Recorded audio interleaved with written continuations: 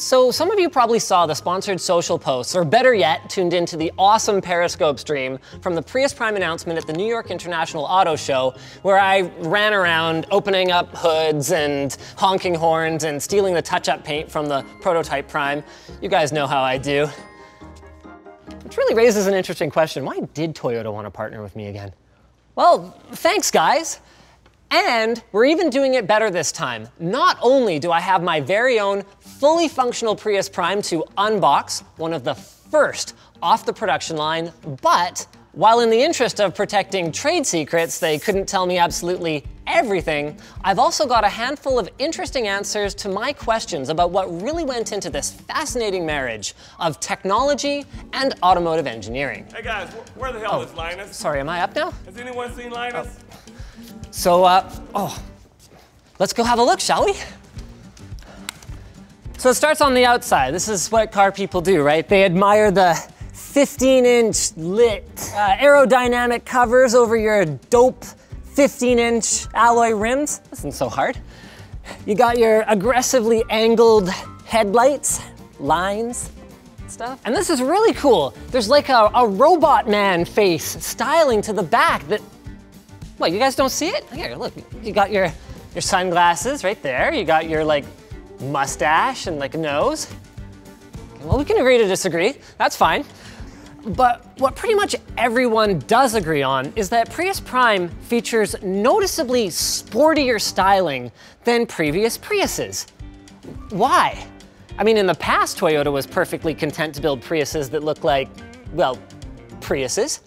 So it turns out the answer has to do with drag. Using a combination of simulations run on their own supercomputers. Did you know Toyota has supercomputers? I sure didn't. But apparently, they kick ass. No! Because only a single prototype needed to be built to test the airflow separation suppression characteristics of the upper body and the airflow rectifying effects of the enlarged underfloor covers in a wind tunnel to achieve Prime's 0.25 drag coefficient, only marginally higher than a 787 airliner. And there are lots of other things that might seem like premium or sporty or enthusiast design choices that really come right back down to efficiency. Slick AF front grille design.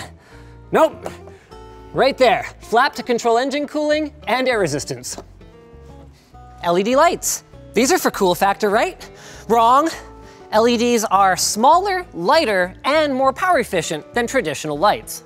Toyota Safety Sense P features, like their pre-collision system with pedestrian detection, lane departure alert with steering assist, full speed range dynamic radar cruise control. Safety? Okay, yes, safety, but also efficiency. I mean, a car that doesn't go anymore, it's not efficient, right? Carbon fiber reinforced polymer trunk. Track day, right? Wrong. Weight reduction and redistribution. Efficiency. Let's get inside, shall we?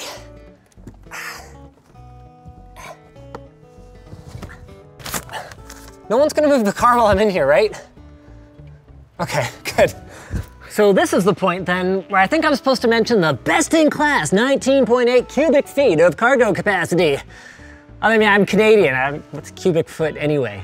Besides, I'm more interested in the how.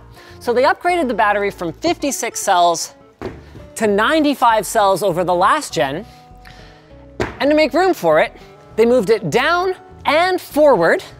This has the obvious benefit of getting the weight closer to the center of the vehicle, and then they actually adjusted the suspension in the rear as well, making it more vertical. Let's move on in, shall we? 60-40 split. Ninja mode. You know, it's always funny to me when we do projects like this because there's like a committee on whether my clothes are gonna clash with the interior styling of the car. Like, that's the concern. But I didn't get awkward, right? Okay, so let's take a look around here. Most of this is at least somewhat familiar. We've got the Qi wireless charging, we've got the color heads-up display, JBL Green Edge speakers, proximity sensors, parking assist, backup camera, So it's an 11.6-inch 1920 by 1080 Full HD display running an undisclosed operating system that handles all of the things that you would traditionally do through the potato. Oh shoot, can we do that again? 215, take 2, Mark. All the functionality that you would normally get through the console. Nailed it. It's also running an undisclosed processor, but I can speculate that it's doing a heck of a lot more than just smoothing out the animations on screen, because there is a lot going on in here. Scheduled charging, the ability to use EV mode, normal hybrid mode, or a third mode that dynamically switches between them, and their predictive efficient drive, which sounds painfully marketing speaky, but actually does pretty much what it sounds like.